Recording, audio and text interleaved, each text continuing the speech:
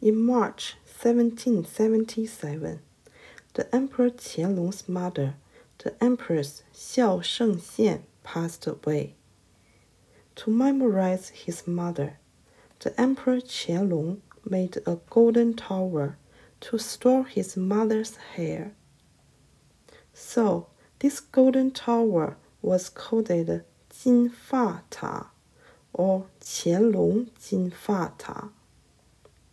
The tower was composed by 6 parts: 日月、塔伞、塔颈、塔肚、塔斗, and 下盘.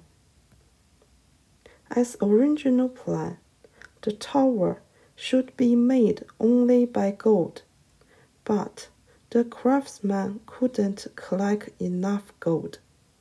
Meanwhile, the Emperor Qianlong refused to downsize the tower, so the craftsman had to use silver. Finally, 350 kilogram silver and 1,150 kilogram gold was used. In 塔肚, there was a 无量寿佛. Behind the 无量寿佛, there was a golden box. The emperor dowager's hair was stored in this box. Now, the golden tower was displayed in Palace Museum, Beijing, China. Thank you for watching this video.